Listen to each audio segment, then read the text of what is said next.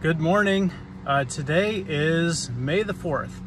Big Star Wars date for fans of Star Wars. May the 4th be with you. But it's also Marge Stacey's birthday. And so many of you know Marge and her husband Bill, who passed away this past year, who have done hospitality, usually at the 10:30 Mass.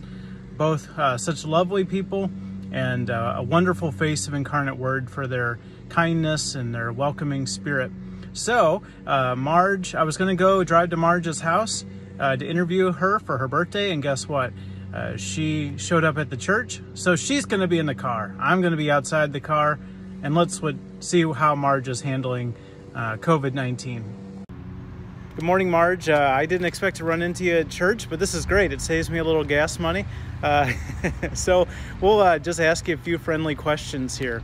First of all, just for those maybe 5 or 10 people in the parish that don't know who you are, just give us your name and how long you've been in the parish. My name is Marge Stacey, and I've been in the parish 48 years. Wow. Since 1972, I think that adds up. Okay, yeah, your math is still good. Yeah, and today's a special day for you, right? I know that, I probably shouldn't say anything, but it's your birthday, right? Well, you're a couple days late. Oh no, okay. But it's still my birthday week. Okay, all right, well, we'll take that. And of course, the whole parish loves you and loved your husband, Bill. How long were you guys married for? 62 years. Awesome, yeah. So we miss him, I'm sure you do as well. But glad you're still here to carry on his memory and also bring that good cheer that you guys are so good at. So what's one thing you're going to do when quarantine eases up here? Get out and about a lot more. See some friends, go to lunch, pick up on all of the volunteer things that I was doing. Mm-hmm.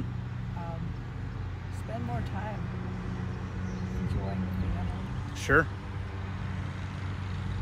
course, being in church. Oh, it's just so nice to just sit in church and absorb all the beauty of it. Mm-hmm. Sure. Yeah, we miss seeing you guys. Is there something that during this time that you've been at home, anything you've gotten really good at or something like that? Well,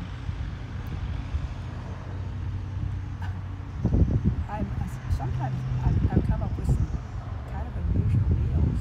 Okay. That actually turned out really good. Because I was looking in the fridge and in the pantry and saying, okay, what do I have now that I can fix? But mostly, I've enjoyed the time that I can spend a little more time praying. Mm-hmm.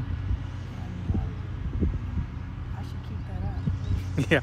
Well, what's one of your top secret novel meals that you can share with the parish?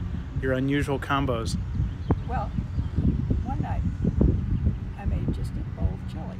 Uh-huh.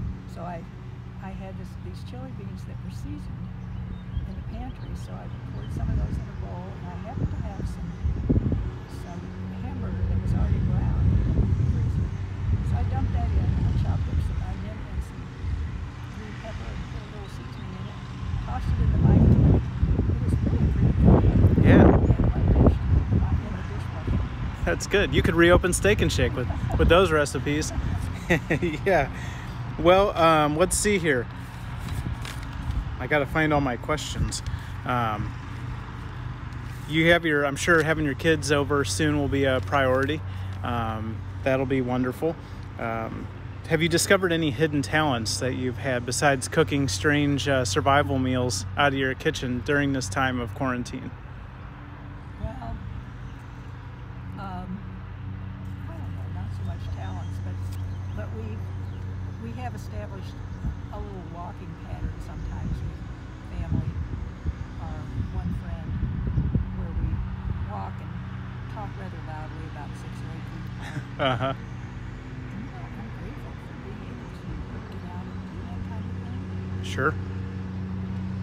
Yeah. Walk, just drive a little bit. Mm-hmm. Yeah, that was going to kind of be my follow-up. My final question is, as you think about today, Monday, May the 4th, what's one thing you're grateful for today?